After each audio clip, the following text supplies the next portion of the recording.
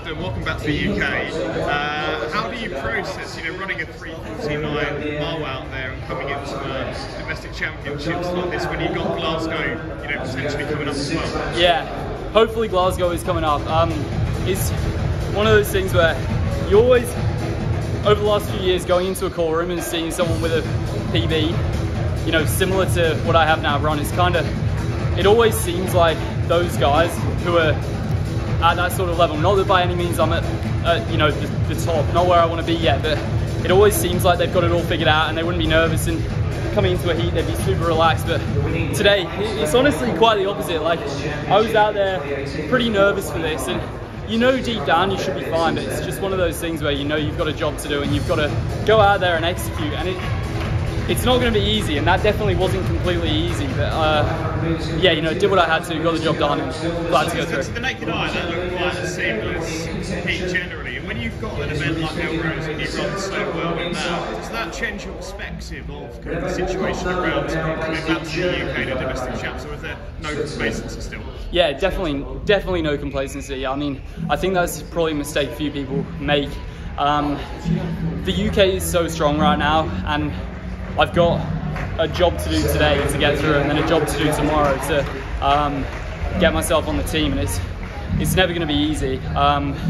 And yeah, I mean, it's just a completely different race to Millrose. Millrose, I was trying to get in there and hang on for dear life and run as fast as I could, and it worked out really well. Whereas this is championship racing. I've just run 3:46 for a 1500 and won my heat, but it's just a completely different feeling lining up for a race where you've got to be in the top 5 to go through to tomorrow, and then tomorrow everyone wants to win. So Millrose, I knew I was a long shot to get the win, obviously. With that field, it was just kind of hang on for dear life, whereas tomorrow is going to be do everything I can to put myself in a position to win, and see what I can do. Just quickly on Millrose, did you go into that race thinking that you could end up like the field time list for the mile indoors? I mean, it's a pretty remarkable thing. I didn't really know those stats before the race. I said to a few people, I think if I get everything right and feel good and the race goes well for me, and I do all I can tactically and put myself in good spots, I think I could break 350, and I would need everything to go my way, and it worked out.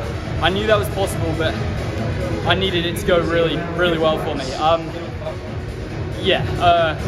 I don't know, I just wanted to make the most of the opportunity. It's my first time in a field like that, and I was really, really happy with the way it worked out. And finally for me, when you came into 2024, what you've done so far, you could have believed that you this start ready, and the goals that you've got for the rest of the year, obviously the Olympics, and everyone knows the benefit that it will be one of the events of the year, not just globally but in the UK as well. Yeah. So it's going to be crazy. Oh, it's absolutely unreal. I think now we've got 6 guys with the Olympic standard. I have always believed I could get to kind of that sort of time eventually. I've always kind of said I just need to be in the right race, to get in the right race and get dragged along like that, because I've been in a couple of fast races, but I've never really had anything like that. That field,